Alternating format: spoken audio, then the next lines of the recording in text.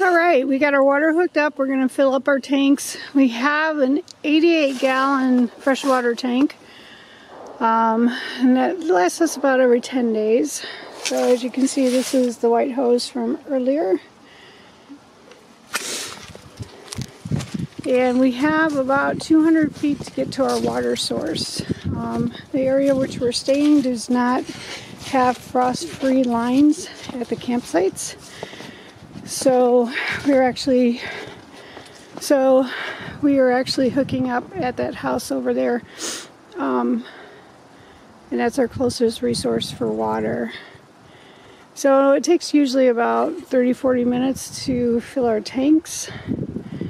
And then once that's done, we'll leave the water on the rest of the day. I'll get my dishes done, take a couple showers, and enjoy having free-flowing water for a time.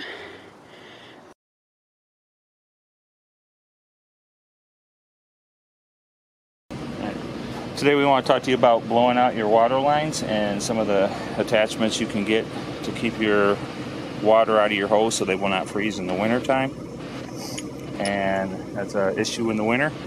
So we fill our water tanks and we fill them with a hose, and then when we're done filling, we take and put this on whatever end we need to blow out, and they work great. You blow them out, no water, no freeze.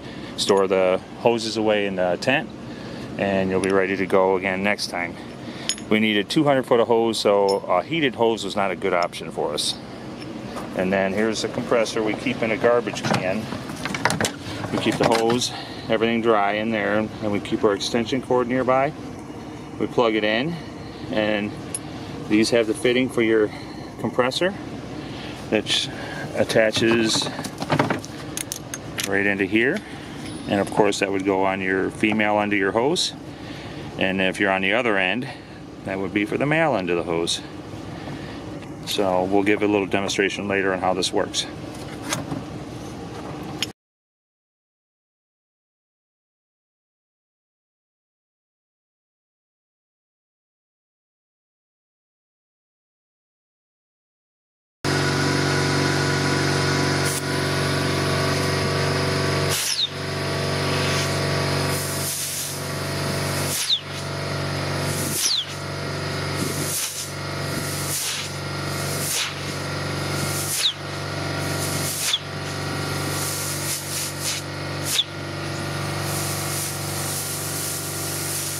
Another product we find very useful is these little bendable rubber coated wire ties for doing up your hose, and I can hang them in the tent back there.